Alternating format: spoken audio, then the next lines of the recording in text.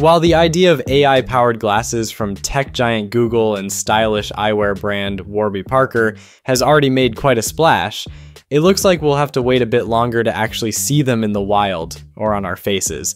Warby Parker's co-CEO has confirmed that these much-anticipated smart glasses won't launch until after this year, and while that might disappoint early adopters and tech enthusiasts, it's not all that shocking. I mean, think about what they're trying to pull off. A pair of glasses that look stylish and lightweight and pack in AI smarts, solid battery life, privacy features. Yeah, not easy. And to make matters worse, global tariff complications aren't exactly helping things move faster.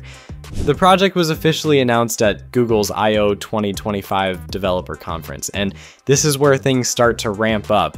Google isn't just dipping its toes in, they're all in. They've committed up to $150 million to this partnership. That breaks down to $75 million for product development and launch, and another $75 million as an equity investment in Warby Parker, provided certain milestones are hit.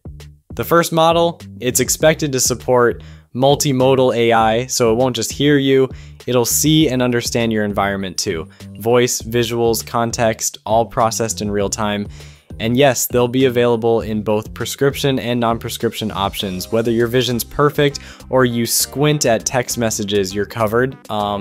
This isn't just a branding gimmick either.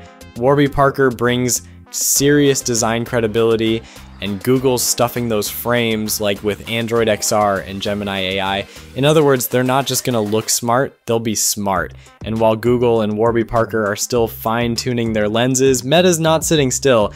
It's rumored Hypernova glasses may feature built-in displays right in the lenses.